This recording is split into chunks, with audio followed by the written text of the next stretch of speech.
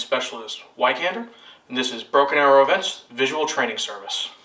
In this film, we will be covering the basics of the PRC 25 receiver transmitter. For the operation of the PRC 25 receiver transmitter, we will be needing a few items. Firstly, the power supply, the battery, a receiver and speaker handset, a flexible arm antenna extension, also known as a gooseneck, and the flexible antenna itself. First, we're going to need to power the receiver transmitter PRC 25. To do so, there are two latches on the sides. We will unhook them and remove this bottom plate housing.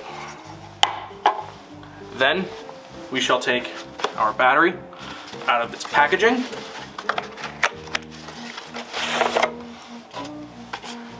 and place it into the housing. Now, to reinsert into the PRC 25, making sure the male connector of the unit aligns with the female connector of the battery.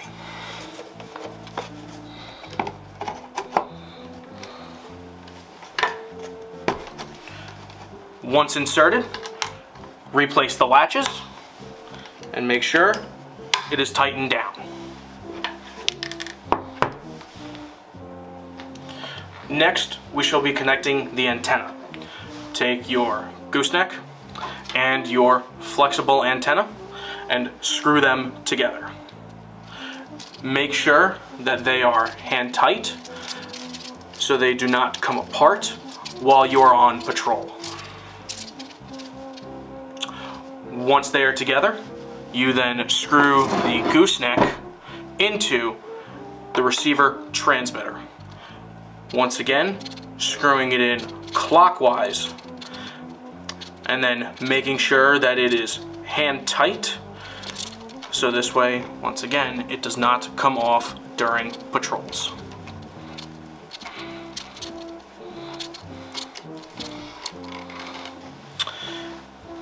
After the antenna is attached, we will take our 5-prong connector for our handset and attach it to the audio jack.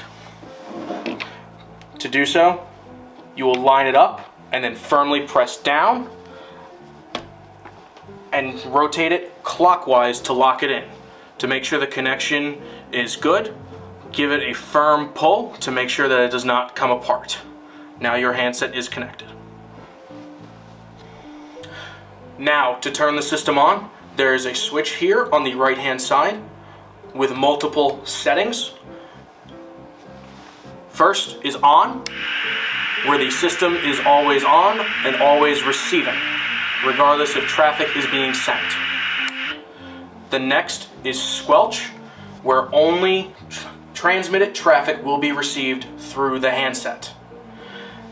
After that is retrans, where it works in conjunction with another system, where it retransmits your message through their system to a further radio that you are trying to reach. And the final one is light, which turns on a light underneath the frequency numbers so you can see them in the dark. Above the on switch is the volume selection from 0 all the way to 10. Adjust it by turning it clockwise or counterclockwise for more or less volume. Next, we have the frequency band that you will be transmitting on. You have two choices: low band between 30 and 52 and high band from 53 to 75. To adjust your frequency, you will turn the knobs clockwise to increase and counterclockwise to decrease.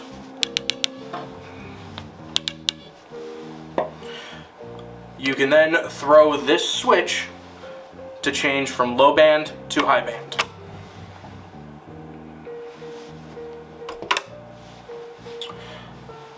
Along with that, there are locking lugs on the back side of the frequency dials, so this way you will not accidentally adjust your frequency mid-patrol. You will be given the frequencies to use on the PRC 25 receiver transmitters before you step off for patrols. This has been Broken Arrow Events Visual Training Service on the PRC 25 receiver transmitter.